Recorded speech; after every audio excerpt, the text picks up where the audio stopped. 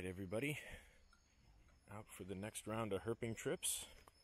Had a decent close to last week, so looking forward to maybe getting lucky this week, even though we're late in the season. We'll check out this new spot and get back to you if we find something. Alright, it's been a long and relatively unsuccessful night, and this kind of caps it off. This is a unfortunately deceased and desiccated burrowing rufous snake. We're just about at the end of the walk after a really long stretch, and nothing tonight except a little blind snake that shimmered off the path before I could get to it. But anywho, we'll keep at it this week, and I'm sure we'll come up with something before the end that we can stick in the vlog. So better luck tomorrow, I suppose. Catch you guys then.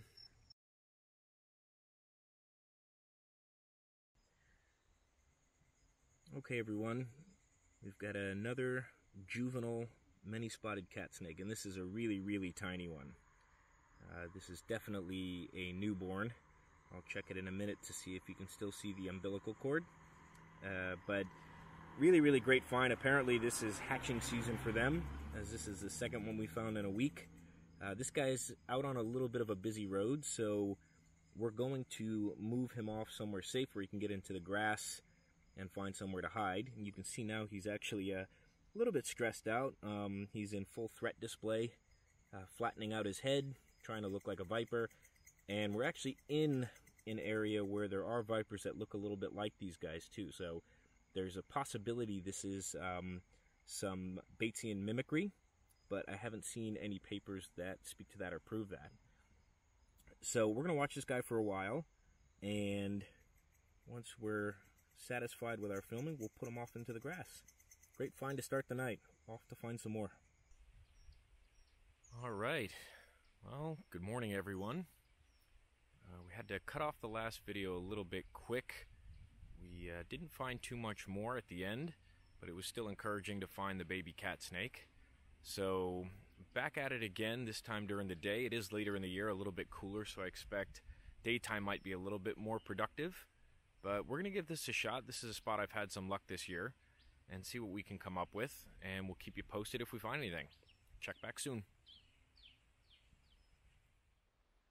Alright everyone, so no snake so far, but we did manage to come across this one, which is actually a skink, a kind of lizard, and this is the aptly named long-tail skink. You can see here why they have that name. These are very common out here in Hong Kong. A lot of snakes enjoy predating on these guys. This one was out just starting to bask, so I think that's why he was slow enough for me to get a handle on without having to worry him dropping his tail. But yeah, very common. Good to be able to get one up close to show you guys in the absence of snakes. We'll go ahead and let him get off on his way, but thought we'd have a break and stop and see at least the first herp of this outing. Alright everyone, so we're kind of getting towards the end of this second walk, and unfortunately we haven't turned anything up here either. A little bit of a bummer, but what are you going to do? It's late in the season. I've got another few hundred yards of walking to do, so if we turn anything up, we'll definitely pop the video back on. Otherwise, we'll be getting out a few more nights this week, so I'm sure this won't be the end of it, and we'll keep you posted whenever we find something next. Alright, check in a little bit later. Okay everyone, so we're out for another night of herping, and we found, in a relatively precarious spot, a nice big female bamboo pit viper. And she's sitting up here looking for a meal. I'm not going to bother her too much because she's kind of on a ledge and I don't want her to get spooked off. But it's early in the night. This is actually maybe 5 minutes into our walk, so it's a good sign for what we might find elsewhere. So have a quick look at her, and then we'll get off and find the next ones. Great start. Alright, so just below where we found this bamboo pit viper, we've got this false tiger moth asleep on the wall here. It's a good chance to get an up-close view. They're quite common here in Hong Kong. Of course, there's a few species that look alike, so if there's any moth or entomologist specialists watching, feel free to correct me if I've got it wrong. But these are quite common to find here in Hong Kong, so thought I'd stop for a half second and show everybody one of the more regular to find creatures. Alright, off to find more snakes. Okay, so this is bamboo pit viper number 2 tonight. It's been a bit of a long walk finding this one, but this is a small male. You can tell that, as I mentioned in previous videos, from the white line on the upper lip, which is where they get their common name, white lip pit viper.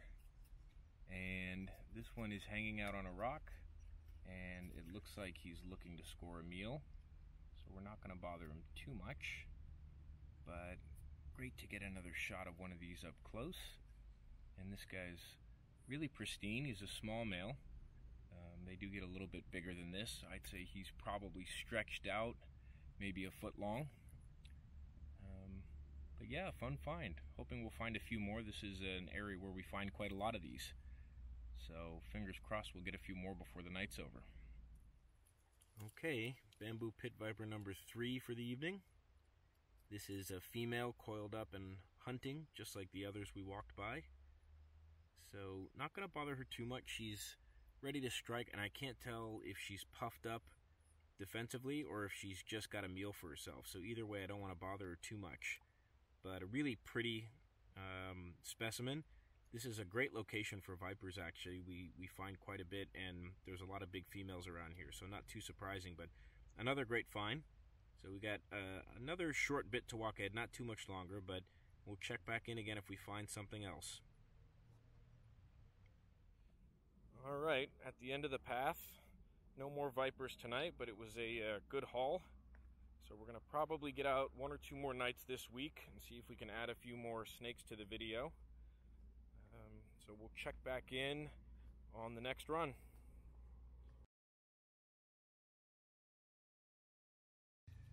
Alright everyone, out for another night of herping, and it's a strong start with a decent sized Burmese python. Let me move around to the head real quick. Alright, so here is the head of what looks to be probably somewhere between 2 and 3 meter beautiful Burmese python. And this is just at the start of our walk tonight. He's right along this wall, and really, really impressive snake to start our night. You can see the body going over here, all hidden up in this brush.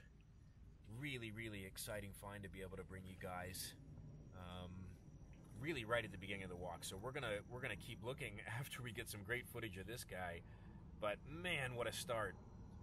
Nice sized Burmese python, late season big snake. Super, super exciting. Get some more footage and check back with you guys in a sec. Alright everyone, so we're gonna try and take you from the tail to the head. A bit tricky to see here, but the tail's down in the leaves. You can see the body here. He goes up and he's squirming through the brush here. And I'm gonna take you around the side. Quite a bit of brush. And then back around here, you can see you've got the body. Let me adjust the lights real quick. So you've got the body coming up through here, and then down all the way to the head over here. He can certainly smell us. Very, very cool find. Big Burmese python. Alright, great start. Off to find some more.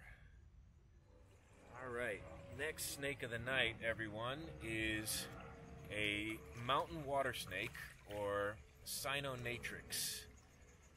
These guys are pretty common in this area, and this guy's looking to maybe get up the wall and check things out, but they're, again, pretty common. This would be, I guess, the Asian equivalent of Nerodia out west. I don't think there's any particular relation, but they're both water snakes. Heavily keeled scales, saddled markings, reverse saddled markings, and pretty bright when they're juveniles. But this is certainly a new one for the vlogs, so happy to be able to show it to you. And we'll get off there and see if we can't find some more. They're pretty common here, like I said, so I'd be surprised if we don't find at least a couple more before we're done. All right, back to it.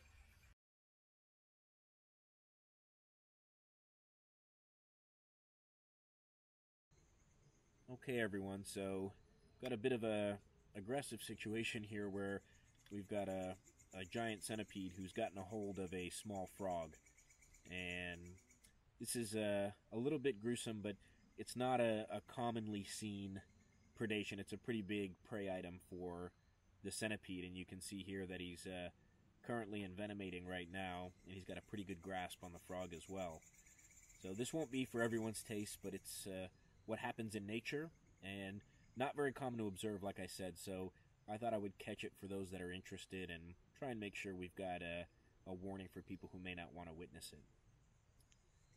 Alright, well, we're on the snakes for sure, so let's keep moving and see if we can't find some more. Alright, everyone, we've got our next snake of the night. And for those who've watched in the past, you'll know that this is a Redneck Keelback. It's one of the more common snakes in Hong Kong. They're both venomous and poisonous. You can go back and check out our second week herping vlog to learn a little bit more about them. And this is a full-grown adult for sure. And he's just cruising around this wall. Can't tell if he's looking for a meal or somewhere to go to sleep for the night. But I don't think he'll be too happy with this weephole. And yeah, they're great snakes. Not quite as large and charismatic as a python, but another great find anyways. And this is another good example of how, as they mature, their colors fade out quite a bit. You can see here the red is faded, and the head is turned to an olive green, as I'd mentioned before. So, really fun find. Seems like we're on the snakes, so we'll keep at it and see if we can find some more.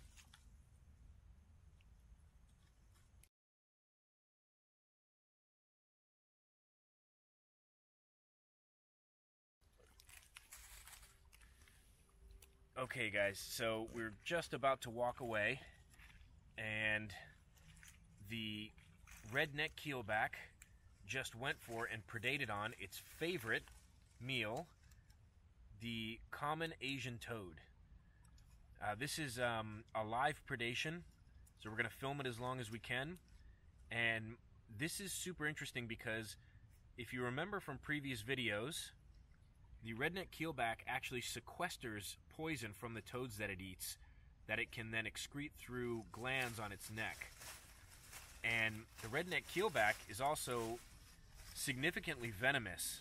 And if you pay attention to what's going on here, you can see the keelback is actually chewing with its back teeth on the toad. So this is how it actually injects its poison. It doesn't have normal fangs like a venomous snake, like a cobra or a viper. It actually has grooved teeth in the back that it uses to drip the venom into its prey. So it's chewing right now so that it can actually drip the venom in.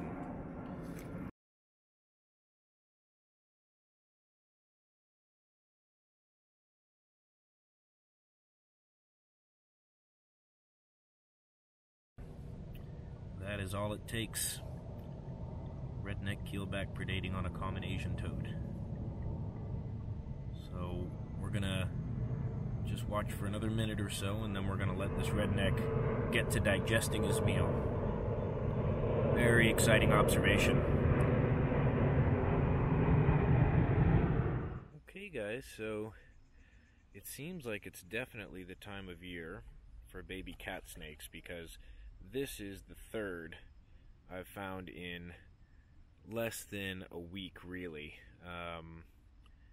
And really tiny again. So this is very freshly hatched, and looks like he's got a good amount of energy. It's a bit cool, so I imagine he's trying to get a meal in him and maybe find somewhere to hide. But love these snakes. They're so neat. And like I mentioned in the first video where we found one, this is really the first year I'm actually finding the babies, so quite fun for me. And you can see here how adept they are at climbing. Actually, he's got no problem moving up this long grass. And he's probably going to climb to the top of this wall and find a nice place in the woods to settle in for the night. Juvenile cat snake, really cool. Off to find the next one. Okay, everyone, so we've got our next snake of the night. This is a mock viper, Semodynastes pulvirulentis. And these guys are super interesting. I think this is the first one we've had on the vlog. And they're a mildly venomous snake. Technically rear fang, though the fangs are actually a little bit more forward in their mouth than some other rear fang species. But they're generally pretty harmless. The venom doesn't have too much of an adverse effect on adult people. Maybe a little bit of localized itching is all. But they're a really interesting species. This one's sleeping, so I'm not going to bug them too much. But they're pretty jumpy. They'll S up and try and look like a viper. They've got a lot of other defensive tactics they'll use, like trying to look all knotted up like a root so that you'll walk right past them. Really, really interesting species. They're relatively common, but still a pretty great find this late in the year. And this is just a little one going to sleep on this fern, and really, really fun find. So they're actually really variable in color too. So this is a bit more brownish, grayish color, but they can be red or orange or yellow. So really, really fun species. Very cool find. And we're getting close to finishing up with the walk, so not sure how much more we'll come across, but this is a great one. So mock viper, one more snake to the list tonight.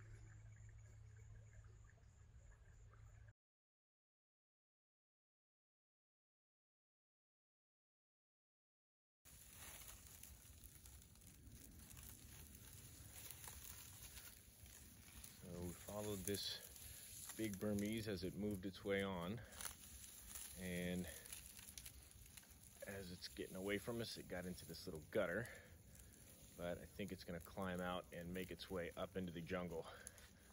So pretty cool. I would say we guessed about right on the length, probably 2.5, maybe getting close to 3 meters, probably not quite, maybe more like 2.5, 2 1/4, 2.5. But great snake. Great way to end the evening. So closing it off here for the evening and for this week's vlog. We'll check back in again next week.